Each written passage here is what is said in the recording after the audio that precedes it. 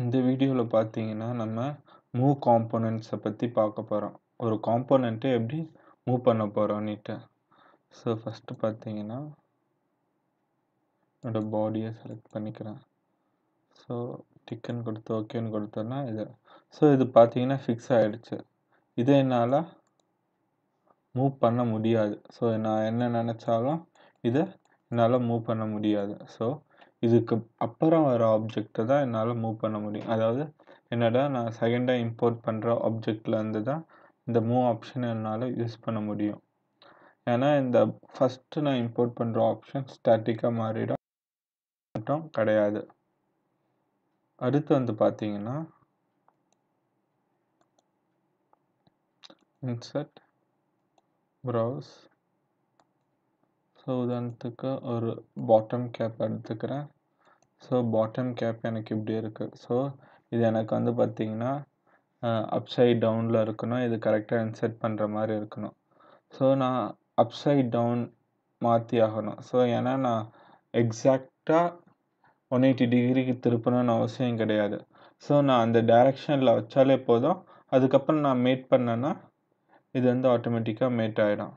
So அதுக்காக நான் என்ன பண்ண போகிறேன்னா ஃபஸ்ட்டு மூவ் பண்ண போகிறேன் இதை. ஸோ நம்ம மூவில் ஃபஸ்ட்டு பார்க்க போகிறது வந்து பார்த்தீங்கன்னா ஃப்ரீ ட்ராக். ஃப்ரீ ட்ராக்ன்றது நம்ம செலக்ட் பண்ணி எப்படி வேணாலும் நம்ம மூவ் பண்ணி வச்சுக்கலாம். இந்த பொசிஷன் வேணாலும். இப்போ இப்போ ஒரே நேரத்தில் எல்லா ஆப்ஜெக்ட்டையும் இன்சர்ட் பண்ணிட்டீங்கன்னு வச்சுக்கோங்களேன்.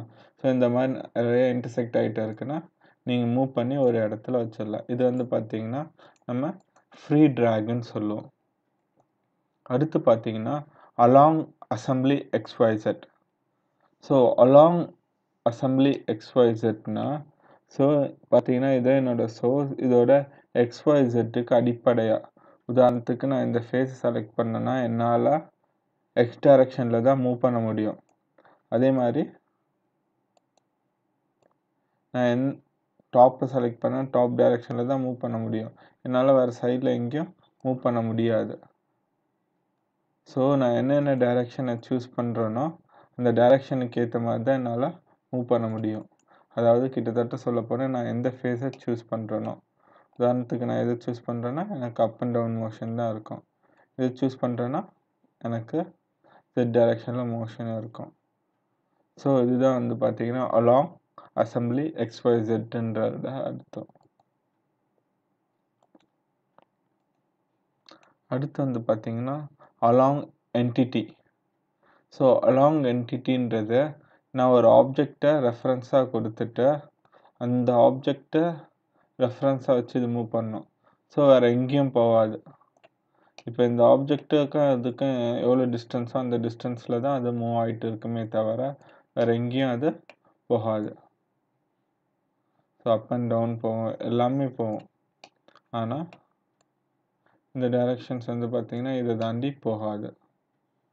இந்த ஃபேஸை தாண்டி அது போகாது. இதுதான் அலாங் என்டிட்டி. நெக்ஸ்ட் பார்த்தீங்கன்னா பை டெல்டா. ஸோ பை டெல்டான்றது இந்த பாயிண்ட்ல இருந்து நான் கொடுக்குற டைமென்ஷன். உதாரணத்துக்கு இந்த பாயிண்ட்ல இருந்து ஒய் டைரக்ஷனுக்கு ஒரு 100 mm மேலே இதை மூவ் பண்ணனா கொடுத்துட்டு அப்ளை நான் கொடுக்கணும். ஸோ எக்ஸ் டைரக்ஷனுக்கு ஒரு 100னா அப்ளைன்னு கொடுத்தா எக்ஸ் டைரக்ஷன் 100 மூவ் ஆகும். இது ஜெட்டில் -25 மூவ் ஆகணும்னா ஜெட்டில் -25க்கு மூவ் ஆகும். டெல்டா அந்த பொசிஷன் ட்ரையாங்கிள் பொசிஷன் வச்சு அது மூவ் ஆகும்.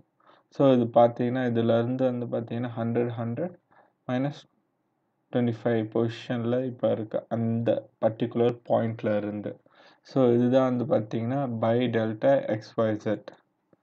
ஸோ டு எக்ஸ்ஒய்செட் பொசிஷன்றது என்னென்னா எக்ஸாக்டாக இந்த 0,0 இருந்து இது எங்கே இருக்குது அதான்.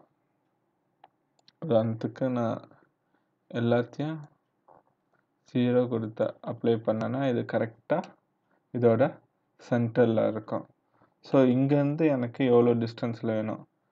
உதாரணத்துக்கு எனக்கு ஒயில் எவ்வளோ டிஸ்டன்ஸ் வேணும் 50.